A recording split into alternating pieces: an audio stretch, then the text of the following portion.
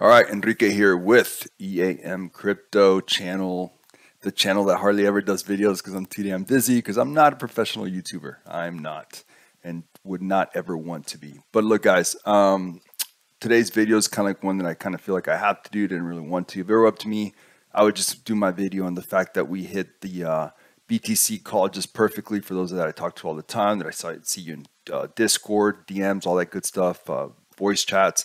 We hit it perfectly almost, right? I think it was, we missed it by $143. It bounced. To be completely transparent, I did get out of my long yesterday. I had it with some pretty decent leverage. I got out, I think, 26,765. I just feel like this bounce feels kind of iffy, pretty weak. And I think more downward pressure is coming, more downward continuations coming.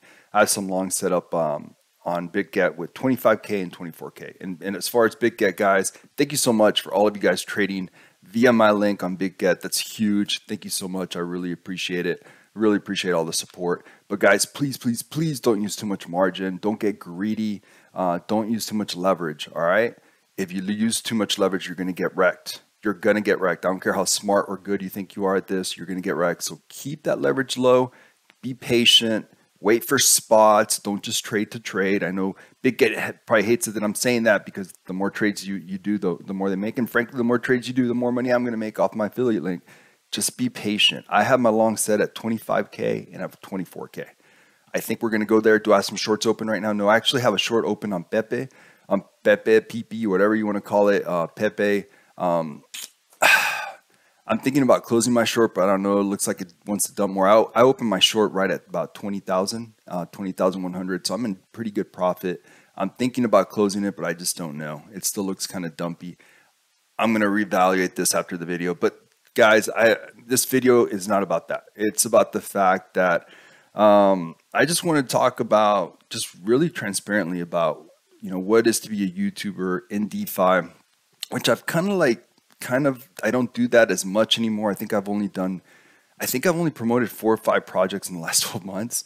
So I've really dropped off that. And maybe that was the wrong approach, because maybe you need more guys like me that have the reputation that I have to kind of police those streets a little more. As far as my reputation, I'm aware of my reputation. I'm aware of the fact that they think that I'm kind of too tough on projects when they come in for my MAs. Someone said that I'm the anti-James Pelton because he just is all smiles and happy and throws all these softball questions, and I'm pretty much the complete opposite. But look, guys, this is serious. We're trying to make money here. We're trying to build more money so that we can accumulate more Bitcoin, more Ethereum, put more money in 401k, whatever your goals are, acquire more real estate, whatever. So I take this very seriously. So if I'm going to bring a project to my channel, I'm going to be very serious about it and try to be, and I'm going to keep working on being more detailed, asking more follow-up questions, all that good stuff. Someone said that a couple of you guys told me you really enjoyed my AMA with Wolf Capital because I was kind of tough on them. And look, I mean, if someone's saying, hey, I'm starting a project because I'm an amazing trader, the first thing I think of is, well, if you're such a great trader, why are you starting a project? Why don't you just keep doing your thing on your own? So that's kind of like one of the reasons I was so tough on them. They proved me wrong. They're killing it. And they didn't prove me wrong, because actually after the AMA, I did invest in that project. But I guess I'm just using that as an example that I am going to try to police as much as possible. And I think it's pretty funny I was called the anti-James Pelton, but whatever. I mean, he'll promote any project. I won't. Like I said, I've only promoted 4 or 5. There's a lot of YouTubers out there who'll promote almost any project, but that's like their main income, right? So with me, I can be completely transparent because this is not my main income in any way, shape, or form. So having said that, how do I do this? So many of you reached out to me on Thursday in regards to this whole FEMCO or FAMCO or whatever that coin is called, or project or whatever. So the first thing I thought of, what is a FAMCO? I had no idea. So I looked it up and I was like, oh, True Seekers, here we go. Just to be completely transparent, I'm not a fan of those guys. Don't like those guys. I'm embarrassed that I associated myself with those guys when I first started YouTubing. I just didn't know. It took me a while to figure out who I want to associate myself, who I don't, all that kind of stuff. So I know when things happen with those guys, a lot of people go to me because they're like, hey, you used to do the show with them. Yes, I did. I'm extremely embarrassed about it, but I have no affiliation to these guys whatsoever. So when people would ask me, well, what do you think about the Truth Seeker token, or what is it, True, I think is the name of that token, whatever, I would just be like, well, they spend a lot of money on marketing, so it's probably going to do really well at first, and it's going to tank, and we'll look up at the chart in a bit. But I'm guessing that what I said is completely true, and I think last time I checked, my analysis on that token is pretty good.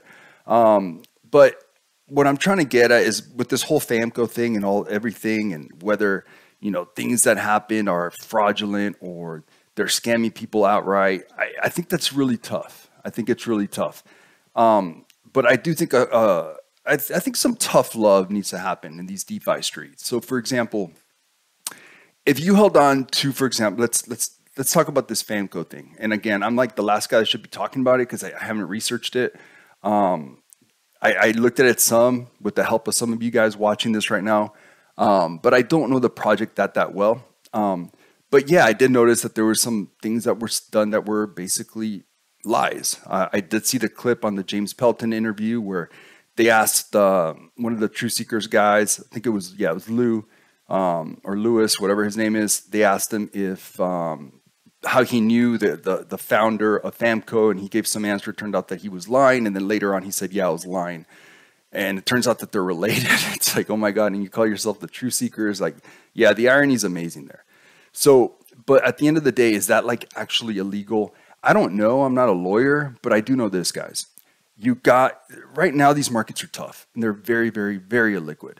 So you got to be really smart with your investments. So if you see something like that where the founder, or I'm not even sure who the founder is it him? Is it that other guy? I don't even know. I'm not even going to speculate on that. You guys can figure it out on your own. There's a lot of people have done a lot of research on this. I'm not going to do all that research. I'm just going to say whenever there's smoke, there's usually fire. So I'm just going to stay away from projects like that. So anything that's affiliated with those guys, I just stay away from it. I know that there was a guy from another project that dealt with them, that he did a video. He was upset about them. There's all this stuff. So what does that tell you? There's something there, most likely. But I don't know. But all I'm saying is that for me, as far as like, whether this is something that's considered fraud or not, is it a scam? Is it not a scam? That's where it gets really tricky.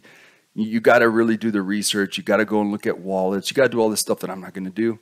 All I'm saying is I'm not going to get involved with projects like that. That's it. And as an investor, you should be really, really smart. So here, let's take a look at something here. First of all, the True Seekers token. What is it called? It's called True.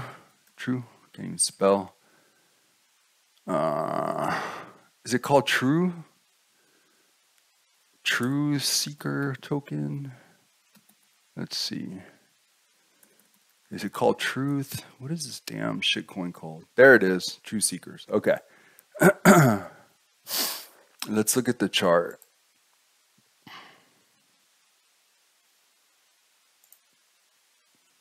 Okay, so pretty much what we thought, right? Went up big time. Yeah, did really well at the start. Predictable. They did good marketing. They do really good marketing, these guys.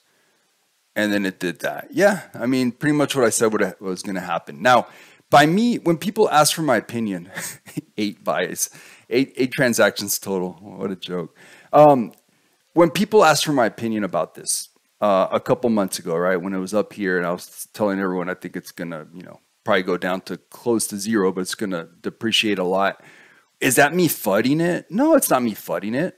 I'm just giving my analysis when people ask me that I think that this is probably going to be a bad investment. Did I say, does this mean that it's a scam? It's a money grab scam? Maybe, but you have to do the research and look at the wallets. Look to see who got the money. Where did all the money go? And that'll tell you the answer. I'm not going to do that research. I didn't invest in this project. I have no care to invest in this project. So I'm not going to do the research as to whether or not this was a money grab scam or not. Maybe it is, maybe it's not. I have no idea. All I'm saying is that this is clearly, if you still, this is where the tough love comes in. If you're still holding this token today and you were up here, you got to get better. You got to get better at this DeFi game, because these DeFi streets are tough and they're going to eat you up alive. They're going to eat you up alive if you cannot just common sense. I mean, you saw this token, it did really, really well. All this marketing happened. And then you just saw all this right here. I mean, it's just pretty obvious it's just going to keep going down. And now it's at, almost no liquidity. I mean, 1.5K in volume. I mean, Ouchies. You know, like this sell right here for 1553. I mean, if you want to see if this is a money grab scam or not, look at that and see what wallet it went to and whose wallet that is, and then check to see if that there's any correlation with any of the other big sells. And if it's the same wallet, then maybe you can come up with some stuff. But all I'm saying is that this was just, maybe it's a money grab scam, maybe it's not, I don't know. But all I'm saying is, you as an investor, if you're still in this project and you were up here, you're doing it wrong. You need to be better, and you're going to lose a lot of money in DeFi if you're doing it like this. And I'm just being completely honest. And as a YouTuber, it's tough because you don't want to get accused of funding projects and hurting people's bags. But at the same time, like if you look at the stock market, for example, there's all these services, all these, and some of them are huge, right? That basically put a rating on a stock. It's either a buy rating, a sell, hold, whatever. So are they fudding? Are they basically slandering that stock and the owners of that stock? No, they're just giving their analysis of that asset. So in my opinion, for me to state, hey, this is probably going to be a bad investment up here, was I fudding? Was I slandering? No, of course not. I'm just giving analysis, and guess what? I was 100% right. So now if I was to do a video calling them scammers for sure, maybe they are, maybe they're not. I don't know. I haven't done the research. Do I have my opinions about that? Sure. But I don't know for sure. So I can't say that they're for sure scammers and that this was a, you know, an intentional slow rug. I can't say that for sure. Maybe it is, maybe it's not. I'm not going to do the research. But if you still hold this token, you should have already done the research. You really should have, because that's the only way you're going to make money in these streets. So as far as the FAMCO, let's see. You guys hit me up about this so much. I'm the last guy to talk about it. I just, like I said, before Thursday morning, I hadn't even heard of it. Am I even going to be able to find this? Do they even have a Twitter? FAMCO. I don't even know they have the Twitter, guys. So I don't know. I just don't know enough. I saw a video. I saw this video. It was a very interesting video, very good. There we go. I guess this is their website. So I don't know if this is a scam or a good project or bad project. I saw a video where they state that this warehouse, they said in a video that they bought it, but maybe they didn't. I don't know. There's just a lot to uncover there. But what I wanted to cover was that I heard, okay, so look guys, as an investors, when you see something like this, right? No last name, a little blimp about what he does. I mean, guys, I own a business. I have employees. I have not affiliated with crypto in any way. I'm also in software sales. Married with kids. That's one of the, look, I would do a YouTube video every single day if I could. That's how much I enjoy it. I think it's so much fun. I just don't have the time. I have so much on my plate. I have all these stresses. Sometimes I'm up late at night just working. It's also important to me to be with family. So I don't, as someone who actually is in it and doing a lot of stuff, and I'm probably doing too much stuff, and I think I have maybe like a couple more years left of me. Hopefully by then I can just retire. This does feel weird, right? But I don't know. Like, this guy, he's a successful entrepreneur. He has all these restaurants. He has some retail clothing, and now he's going to be able to do this whole mining thing. I mean, I've actually visited Bitcoin mining places. Whew. Setting those up looks like a lot of work. Many months of work, many dollars. Looks like a lot. Looks like a lot. How's he going to find the time to do that? And why doesn't he have anything listed as far as his last name? Now we know that he's related to the True Seekers guy. I don't know. Why wouldn't he list where are the restaurants? Where are the websites to the restaurants? What have they done? I don't know, man. This just feels weird. So can I prove that anything of this is right or wrong or not? I have no idea. What I'm saying though is if if you invested in this or were thinking about investing in it and didn't just this part right here, if this part right here didn't just set alarms off of like, hey, we need more data, more information. This guy too, Nathan. Okay, what's your last name? Where did you work? Where's your LinkedIn profile? Yeah, I don't know. God, this website's terrible. Who did this? I can do a website like this. I've done websites like this. This is bad. I don't know. So, but does that mean that this is a scam for sure? No. Is it a scam? Maybe. I don't know. But all I'm stating is that I think it's important to just do as much research as possible. And these YouTubers that interviewed this guy, Patricio, they should have dug so much more. My dog's trying to get in. They should have dug so much more, asked them so many more questions. They should have asked things like, hey, why are the True Seekers guys in every single interview you do? Who's really heading this? Like, there's just so many different questions. Sorry about my dog. So yeah, so I mean, as far as like, you know, I felt pushed. Many of you have stated, hey, you really need to do something as far as a video about this. I mean, we can use this as an example. This is just across the whole DeFi landscape. There's still so much that needs to be done, so much policing that needs to be done. Did I take the right approach by just doing a lot less videos, only if I really like the project or something about the project that I really want to find out more about, and then bring them onto my platform? Was that the right approach? Or should I just start bringing in more projects and just hounding them hard? I don't know. Like, I don't know what the right answer is. I am going to try to add a couple more projects into the mix and try to bring more in. And guys, in complete transparency, if a project comes onto my show, they pay me. I literally make money for interviewing them, which is really cool. But when I first started in YouTube, that felt really cool. I was like, wow, this project is going to pay me money to come on my channel. This is amazing. Stroked my ego. Now, after being in this space for a while, it's like, I feel totally different about it. I'm like, I need to get rid of this thing. It's kind of like in the way. Now it's like, or just get a microphone that works. That's why I'm always on this headset. Now it's like, I feel like this pressure to find out as much as I can about them to protect the investor. So, and to protect myself, because a lot of these, if I brought them on the platform, I probably invested in it. So I don't know. I've probably bought, you know, ever since I started in DeFi, which was January of last year, how many tokens have I purchased or projects have I been a part of in some way where I invested or bought an NFT or staked or something? Probably like 50 projects. And here we are all these months later. And I think right now in my wallet that I own more than like, I don't know, $100 of, I probably have like 5 to 7.